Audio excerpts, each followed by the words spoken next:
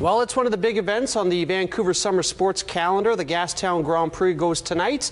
Tight corners, cobblestone streets. It's great action for the cyclists and the fans. It's always been a popular event with crowds reaching 28,000 on race night in '02, but it has had sponsorship trouble. The race took a 9-year hiatus in '94 and again went down in '09 until local tech firm Global Relay rescued it with a new deal. So the race, which first debuted in 1973, lives on, and the women's race is at 6:15 tonight. The men's start at 7:30. Last night's stop on BC Superweek was the UBC Grand Prix.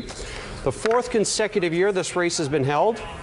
North Vancouver's Ryan Anderson had been having a great week heading into this race. He was second in Friday's Criterium, second in Saturday's Criterium, and third in Sunday's Delta Road Race. And last night he topped the podium, finishing ahead of Germany's Florenz Nauer.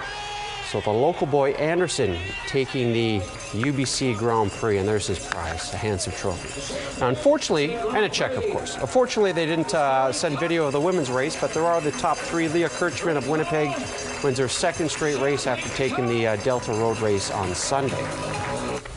Now, every auto racer and fan knows that you can be the best driver with a really fast car, but that doesn't mean anything if you don't have a great pit crew. The mechanics and technicians are vital to a driver's success. Even though cyclists don't have motors, they too need mechanics and crews that know how to set up a bike for a particular course.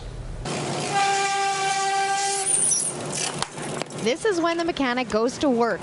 A rider peels in mid-race and puts his trust in the hands of the man with the tools. When these guys come in for their wheels, they're frantic, they need to get going, so it's up to us to be able to change a wheel as quick as possible or do whatever repairs as we can. They do get one lap to allow us to do whatever repairs, but that's, we need to make sure that happens. If you kind of look at it as like Formula One or a motorsport type of an event where the driver's coming into the pit and they have to completely rely that the wheels and everything are put on tight and then quickly and then back out, it's just at a slower scale, of course, and intensity, but the theory behind it really is the same. A rider's race is in the hands of the mechanic, who's sometimes taking his life into his own hands on the rider's behalf. It's not all wrenches and screwdrivers.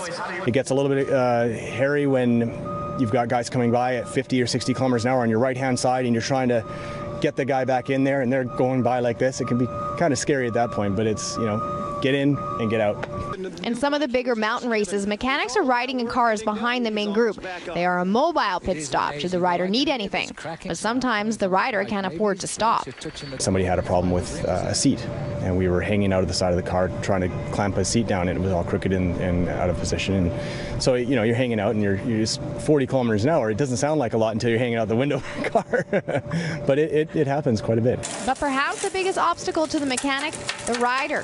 The smart ones know when to just stay out of the way. The best thing is just to let them do their job, because the more you interfere with it, the more complicated it becomes and the more timely it becomes. Sometimes we have to tell them, I'm going to get my job done faster if you just chill out and stand aside. Sometimes they're in there trying to help, and you have to respect that they're in a hurry and you can't get too angry at them, but you have to, do you want my help or not? And if they do want your help, okay, then step outside, let me do my job, you get ready to go, and we push them off to get going. Kristen Reed, Global Sports.